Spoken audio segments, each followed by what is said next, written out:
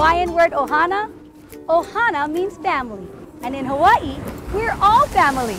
We are family. I've got my ohana with me.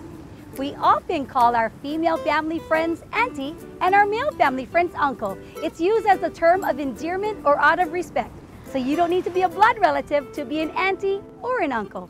You just need to be someone special or near and dear to one's heart.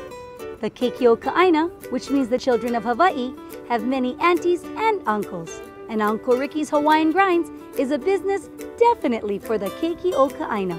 Uncle Ricky's is pleased to be able to provide jobs and stimulate the economy in both Oregon and Hawaii.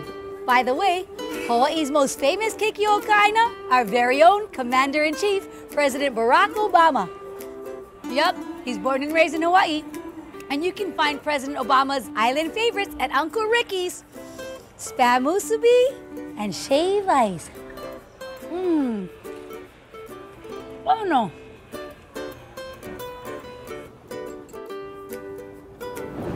You don't need to live in Hawaii to experience the gift of aloha. Come on down and bring your ohana to Uncle Ricky's Hawaiian Grinds and experience the taste of paradise. So when you come to Uncle's Hawaiian Grind, you'll see